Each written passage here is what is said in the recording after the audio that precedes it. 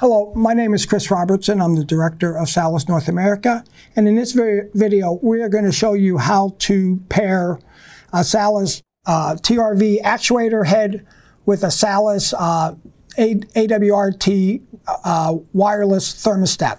So the first thing we need to do is get the TRV ready for pairing. So we have to install the batteries into the TRV. And then the TRV will go through a set of LED lights indicating a bunch of information on the software version. And then it will also then automatically go into pairing mode. On the TRV, we're going to want to pull out the battery tab, and then the system will automatically boot up, showing you the firmware version.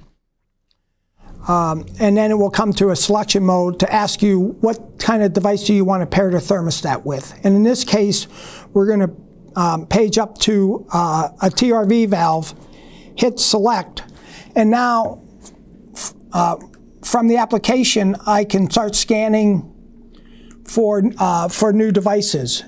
And what will happen is the two devices will be recognized by the gateway and then added into the application. Now that your devices are paired, you can complete your installation by mounting the thermostat wall plate onto the wall and mounting your thermostat onto the base plate. And then you can also attach the TRV. Once it's been paired, you can take the batteries out, put it in a box, take it out to the job site, and attach it onto the correct radiator valve. To do that, you would insert the batteries back into the device. The device will open up, and then you can select the type, the type of valve that you want. You can either have a valve with a 30mm connection that you would just screw the valve onto, and you just hand tighten this to make sure it's on securely.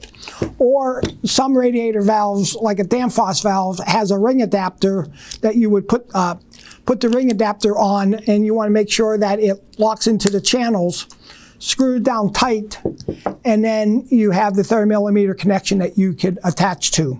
So depending on the type of job site you have, either type of valves can be used with the actuator head.